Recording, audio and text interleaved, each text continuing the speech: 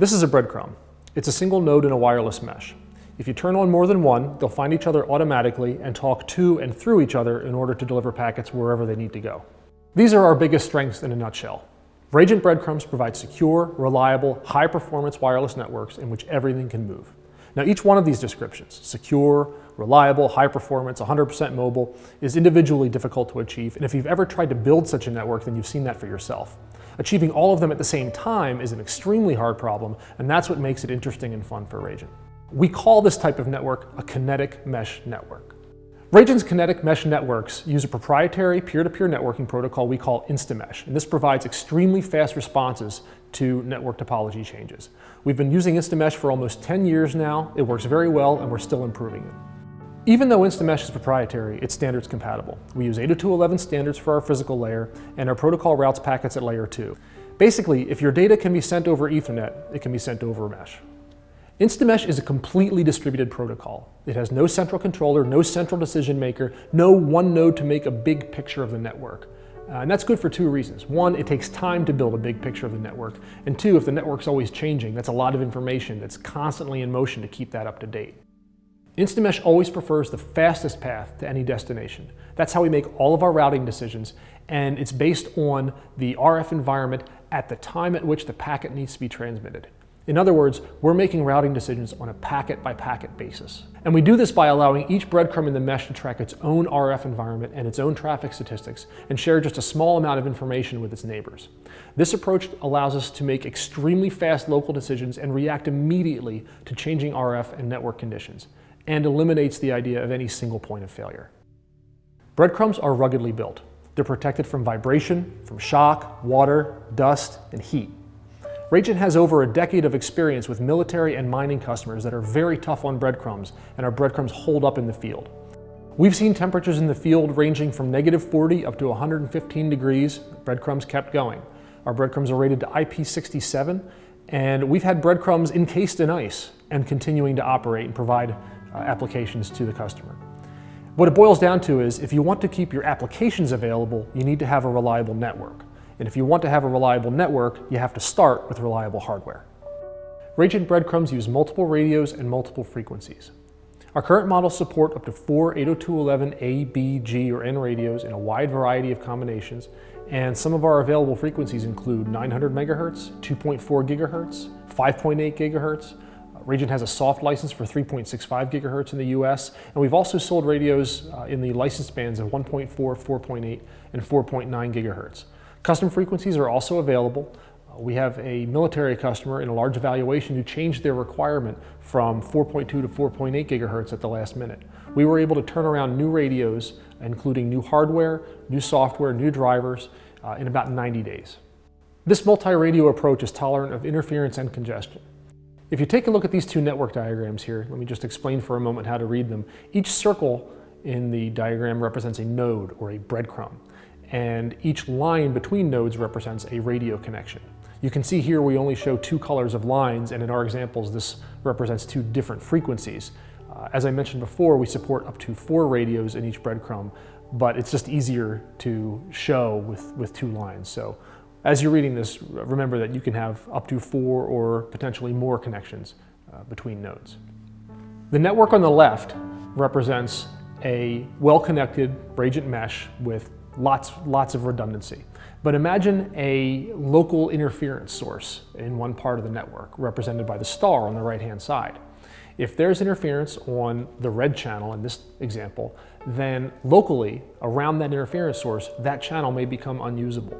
But as you can see, there still is a usable frequency, and away from the interference source, both channels are still available. So in the case of some local interference, the network may lose some capacity, but still work. Having multiple radios also increases the usable spectrum and just gives us more bandwidth we can use to deliver applications. Again, the two network diagrams show the same network. The one on the left is a 2 radio network. The one on the right is a 1 radio network. The one on the left obviously has about twice the available bandwidth. Breadcrumbs use all of their radios for all purposes, and they use all of their peer links to route packets. If you take a look at this network diagram, this represents a traditional wireless network. This is not a Rajant Kinetic Mesh network. In a traditional wireless network, you have two kinds of nodes. There's infrastructure nodes, represented by the orange circles in the corners of this diagram, and you have mobile nodes, represented by the blue circles. And these two different types of nodes have different functionality. The mobile nodes don't route, they only roam between infrastructure nodes. And even if the network uses multiple frequencies, like this one does, they're not efficiently used. The mobile nodes use one frequency to talk to the infrastructure nodes, and the infrastructure nodes use a different frequency to talk to each other. So by not using these multiple frequencies as efficiently as possible, this network is really missing an opportunity for more bandwidth. Basically, dedicating frequencies to a single purpose reduces performance dramatically, not just throughput, but also reliability. An infrastructure node, for example, can't receive from one peer, one other infrastructure node, and transmit to another one at the same time, because a radio can only receive or transmit. In a Rajant Kinetic Mesh, all nodes are equal and all nodes route. And not only do all nodes route, but all nodes route via multiple peer connections on each radio. So there's no centrally managed tree overlaid on top of potentially usable connections. This is all local decisions made based on local information available to each breadcrumb. And these local decisions are immediate. A node can receive a stream from one peer and forward to another one on a different frequency at the same time. This gives us very low latency, on the order of half a millisecond per hop. And again, every node is just a peer. They're all equal. So going back to the traditional wireless network architecture, consider the mobile node in the upper right corner. How many potential routes does that node have to the application server on the left side of the screen? By the way, below that application server is just an Ethernet switch represented by that SW box. As you can see, that mobile node only has two paths back to the application server. First, the data has to travel to its local infrastructure node. Then it has to travel either clockwise or counterclockwise to get to the exit node, pass through the switch, and reach the application server. So there are two separate paths. On the Kinetic Mesh, however, the same node has any number of paths back to the application server. In fact, too many to count. Now consider on a traditional wireless network, two mobile nodes who need to communicate directly with one another. In this architecture, they each have to communicate via an infrastructure node.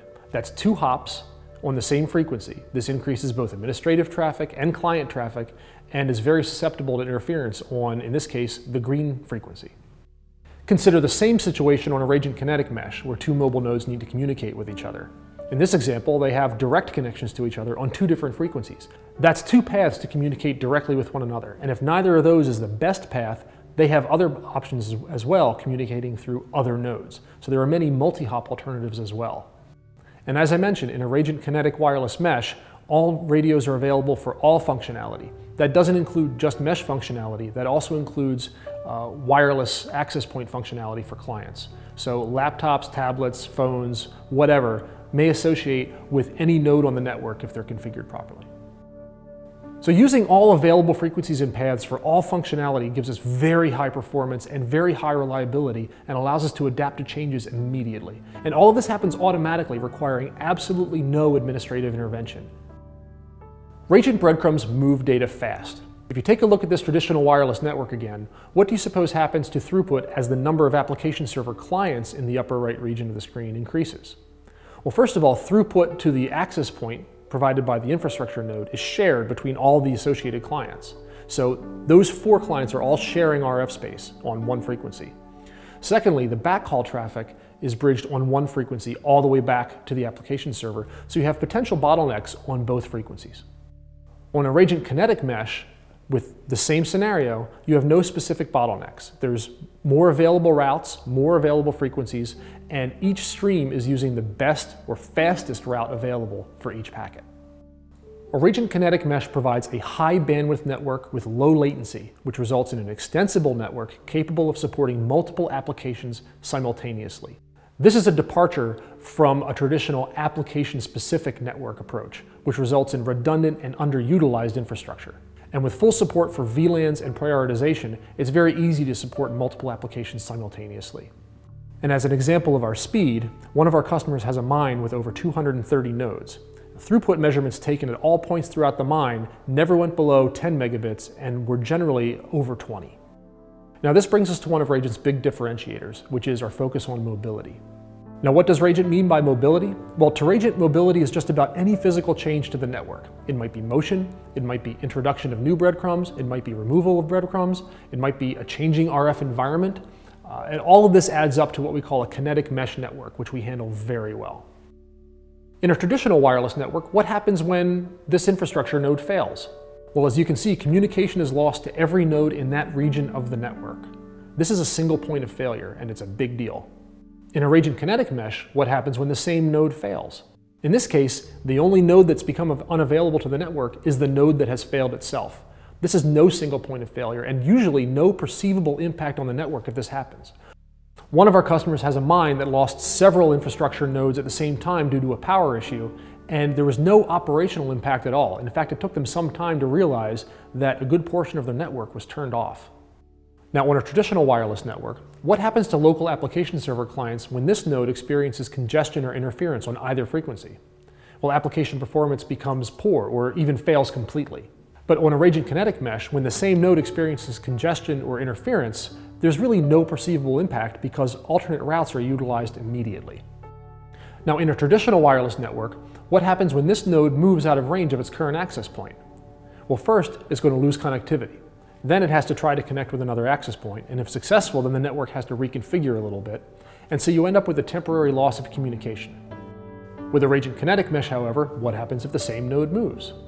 Well, first, there's no loss in connectivity because a breadcrumb maintains all possible connections dynamically. This is a make then break approach, so it maintains a full set of options at all times, and it selects the fastest connection possible.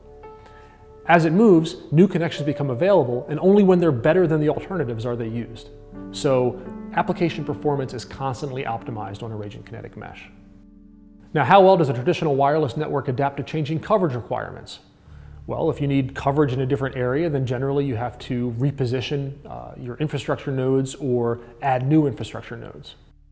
On a Rajant Kinetic Mesh, how does the same network adapt to changing coverage requirements? Well, if anything needs to move, it's trivial to do so, but generally you can use your mobile nodes as infrastructure without having to worry about anything. Consider this diagram, which is an analysis conducted at one of our commercial mining customers using a site survey tool. And what we did is we drove around the mine, and you can see the trail of the vehicle on the map here, and we measured the signal-to-noise ratio to the nearest infrastructure node. Now, on a Rajant Mesh, an infrastructure node is just a label you can apply to a node. It doesn't behave any differently from others, but sometimes it's useful to label them. You can label them infrastructure, or truck, or shovel, or convoy, or whatever you want. In this diagram, we're measuring the link quality to the infrastructure nodes. So this is really how would the network look if it were a traditional wireless mesh network, where you needed to worry about mobile to infrastructure connectivity. Now, the same diagram and the same data set measuring the link quality to mobile or infrastructure nodes, really to any other breadcrumb in the mesh, shows much better coverage. This demonstrates the improvement in coverage characteristics when mobile nodes are able to route. Embracing mobility is the key to a successful mesh network. Rajant's mesh networks automatically adapt to network changes, and this provides a reliable network with no administrative intervention. Breadcrumbs can form mesh connections over Ethernet links. Here we have a modified diagram of a Rajant Kinetic Mesh with 3 Ethernet switches marked by dark boxes. And in this diagram, consider them all to be on the same network segment. The best thing you can do for a wireless network is to get packets out of the air and onto a wire, freeing the spectrum for other traffic. And by making mesh connections over Ethernet, we enable that. This allows for multiple ingress points, in fact, unlimited ingress points, and automatic failover if there are any issues with the Ethernet network itself. Now, this gives vastly improved performance because it treats wired connections as alternate wireless links, and because we route based upon how fast we can send data, we preferentially route through the Ethernet links in general. Now, because Ethernet links can be so fast, this effectively turns Ethernet meshed breadcrumbs into magnets that pull traffic out of the air and put it on the wire. This is useful not just for reaching wired devices like an application server, but can also be used to get traffic from one side of the mesh to the other, bypassing many wireless hops. Basically, meshing over Ethernet improves performance, eliminates bottlenecks, adds redundancy and reliability to a network, and makes it easy to extend. Breadcrumbs operate at layer 2 of the network model. And what this means is that you can consider the entire set of breadcrumbs in a mesh as one big virtual Ethernet switch. You can use breadcrumbs to bridge into vehicle or equipment networks. You can use them to bridge into other networks. You can use them to connect to other breadcrumbs. And because we operate at layer 2, it makes integrating with other equipment trivially easy. Any protocol you want, IPv4, IPv6, if you have encrypted Ethernet frames, whatever you have, if it'll run over Ethernet, it'll run over a mesh. You can even use this to extend your network using other technologies like microwave or satellite. Operating at layer 2 makes extending a mesh and integrating applications simple no matter what networking protocols they require. Breadcrumbs are shockingly compatible. Rajant breadcrumbs are secure. We have military-grade security options, in fact. We can encrypt packets to ensure privacy using AES with a variety of key sizes and AES modes. We have per-hop authentication for protection from packet injection or replay attacks. And we can even encrypt the MAC addresses of your traffic for protection from traffic analysis. We also support what you might expect for wireless client authentication and encryption, everything from WEP up to WPA2 Enterprise or Radius. And for the enterprise options, we support a long list of EAP methods. Rajant security options protect your data and your network. Rajant breadcrumbs can form very large and very dense networks. Bingham Canyon's Kennecott, Utah Copper Corporation has been in production since 1906. It's 0.6 of a mile deep, 2.5 miles wide, it's 1,900 acres in size, and they've been a Rajant customer since 2006. Their network consists of over 250 nodes. They're running 15 applications simultaneously, including fleet management, machine health, seismic monitoring, and dewatering. They have a very rough environment ranging from -40 degrees to 115 degrees Fahrenheit, and they have a 24/7 by 365 operation. Even with all of that, their network performs with less than 10 milliseconds of latency, 5 nines of uptime, and they've even upgraded their network firmware with 0 downtime. Rajant scalability helps you to extend your network, allowing you to adapt to growing needs with minimal administrative intervention. Rajant provides all the software tools needed to sustain your network. BC Commander is a desktop application that runs on Windows or Linux and is used to manage, monitor, troubleshoot, and design Rajant Kinetic Mesh networks. It's capable of taking a diagnostic snapshot of the network, which can be processed by another tool we provide called NAC. NAC can be used to look at the big picture of your network, compare configurations, look for noise issues, things like that. NetCrumbler is a network latency mapping tool that correlates ping results to GPS coordinates. Cacti is an open source tool that we've customized to provide network statistics gathering and historical trend analysis of network statistics.